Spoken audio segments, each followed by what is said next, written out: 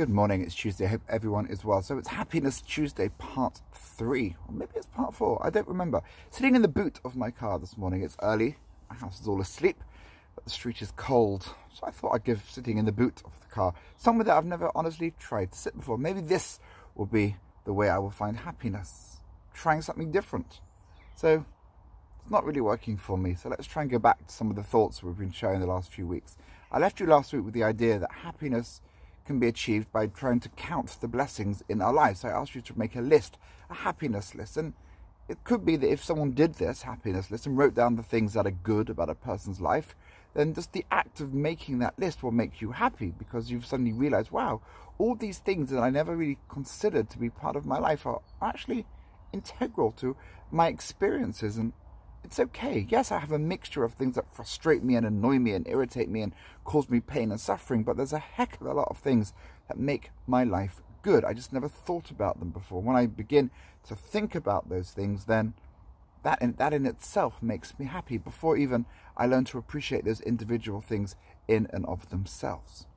So once you've done that, if you realize that you've written your list and now you've got ideas that make you happy, look at them carefully and you realize that it comes back to what we started with the very first week. Happiness is really the absence of pain, or the absence of a need. And if I appreciate that I've got my basic fundamental comforts in life, then like a baby who, if the baby is fed and the baby doesn't feel scared and the baby is clean, then the baby will sit in the default position of a human being and just be satisfied with life. At the moment the baby needs changing, for example, the nappy's dirty, and the baby's uncomfortable, so the baby begins to cry and begins to make that sound that sounds like suffering, but really that's not suffering. It's just the body's clever system of saying, you need to interrupt your life now to look after me, because if you don't, then I'm gonna then develop problems and turn into a rash, and then that's going to cause me greater suffering. So sometimes there's moments of discomfort are not really something to run away from. They're an early warning system that guides us to make changes in our life that then remind us to do something that will prevent serious or further discomfort. That's number one. Look at that list, make that list, work it through, and you'll realize that actually there are plenty of things that make your life happy, and generally they are the smaller, tiny little details in everyone's life that really, if we focused on those, we would actually focus on the birds tweeting outside.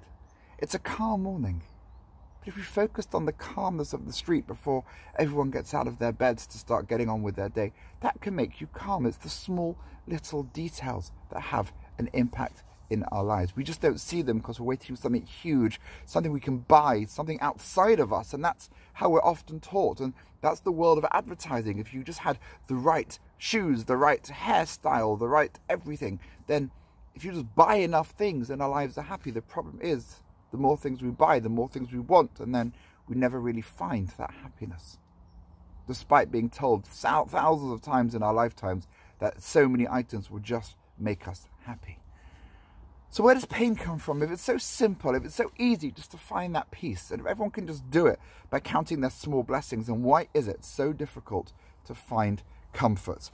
And the truth is that it's not, but the problem we have is that we allow our brains to get in the way. So listen to this simple test. It's called the blank brain test. It's very simple. Try work this one with me this morning. Recall a time when you felt unhappy. For example, I was unhappy when a friend was rude to me, or someone said something not nice, or I got something wrong, or I did something foolish. Take your time and dwell on that thought. I'm asking you now to be unhappy. Work it through, work that pain through, bring that pain back into your life just for a moment, and build that feeling of how unhappy you are and how much humiliation and discomfort and suffering you went through. Let it linger in the same way we often do when we let thoughts ruin our day. Because if you went back to your happiness list and compared your list to the bit of unhappiness, we're probably on the side of happy if we just could focus on that more than the pain. So take a moment to find such a thought. I'm sorry I'm asking you to do something that's not very nice, but just give it a go. Without changing anything about you, just remove the thought, even for just an instant. So how do you get that thought out of your mind? Well, just think about something else for the briefest of time. Think about what drink you would buy if you went into a shop, or what chocolate bar you would want if someone came around selling right now and you could buy whatever food you wanted.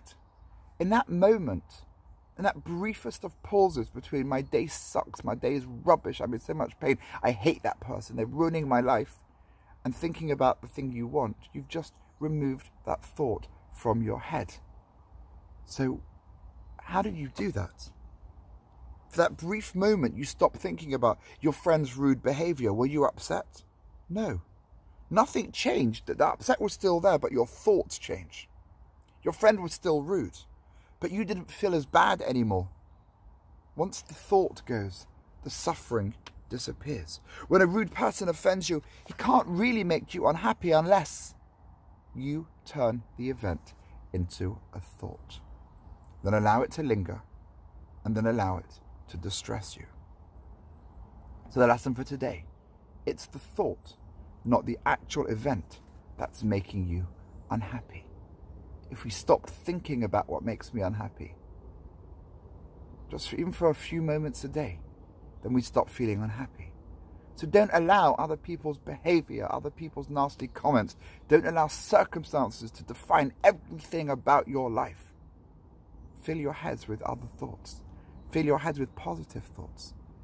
Thoughts where you can be proactive and make a difference and be kind and loving to the people around you. Thoughts that you can appreciate that happiness list that you have, that's personal to you. And if we succeed in doing that, then maybe we can get out the boot and get into the front seat of our lives and make a difference. Have a nice day.